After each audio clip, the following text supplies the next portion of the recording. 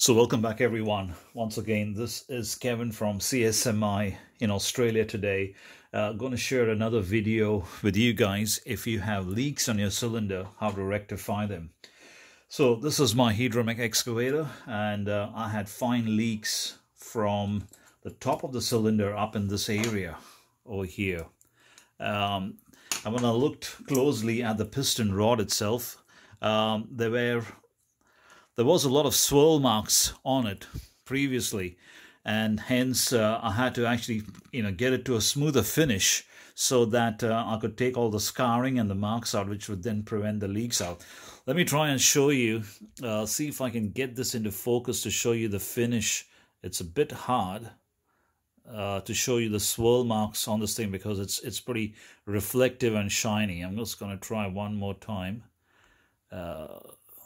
Maybe I can zoom it in and then see if I can focus it. So you can probably see it's a little bit hard to show you the swirl marks on it, but it did have a lot of swirls on it, and hence it was leaking from there. So let's zoom out again and let's get it in focus. So hence I was having the leak. I've repaired one cylinder now, and I thought I'll do a video and share it with you guys in case you're facing the same problem. You don't really need to buy another cylinder. You can fix the piston. So a couple of things. There is an O-ring on the inside up here. It's a bit hard to show you because the light's just not there in there, but there's an O-ring on the inside. You could probably see it. Let me see if I can zoom it. You can probably see it in there, blue in color. So there's an O-ring in there, and what the O-ring does is that's the O-ring that actually wraps around this shaft and keeps the oil in, and hence there's no leak. But if you got any swirl mark or scars and scratches on this cylinder, obviously it's going to leak, and then you're going to have the problem. And the simple trick is that firstly, you want to, before you go and do anything, you want to secure your boom. So that's what I've done, is I've used a soft cord to actually secure the boom in place up here with this cord up here. And then what that does is you can freely work on the cylinder, and it's a more comfortable position. You don't even have to take the bottom pins out. I'll just bring this camera into focus. So you don't even need to take the bottom pins out. You can just take the cylinder out. Now, if you're going to do one cylinder, like how I've done, and you think, oh, I don't need to put the cord in, I don't need to put this cord in, what's going to happen, guys, is the oil from this cylinder is going to travel and come out from here and create a mess, because both the cylinders are equalized in pressure. So very important is to secure the main boom first. Once the boom is secured, take one cylinder at a time, do your repairs, put it back, and then go for the second cylinder. That's the easiest way, then you're not having mess everywhere.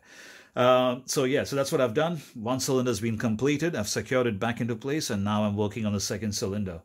And the trick is you hold this part either in the pedestal drill, in the chuck like this, or if you have a hand drill, to put some dabs of autosol, which I'll show you, and then hold a cloth and keep going up and down in a very fast motion. And the reason being, if you want smooth finish, the RPM must be very high and the cut's got to be very quick.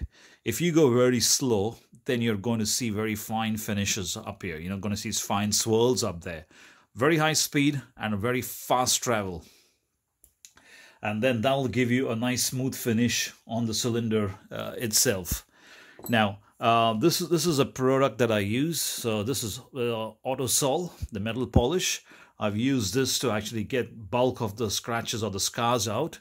You can buy this from any hardware store like Bunnings in Australia or at Super Cheap Auto. And then I'm using the original deep purple metal polish. Now, this is a very, very fine cutting compound, very fine. It's actually used for polishing chrome and aluminium, and that's what I've used. And I've got some pretty good results with it, and it seems to be working for me. So in a nutshell, that's pretty much it. The cheapest and the fastest way, rather than buying a new cylinder if your piston is leaking. Now, if it's leaking a lot and your finish is pretty good, clearly your O-ring inside is damaged, which means you need to replace the O-ring. So if you replace the O-ring, your job should be done. But if you got scars, marks, or swirls on your piston rod, you really need to finish that off completely, and then you won't have a leak. So that's pretty much in this video as usual. Thank you for watching. We'll catch you on the next video. And if you have any questions, leave it in the comments below and I'll try to answer it. Thanks for watching.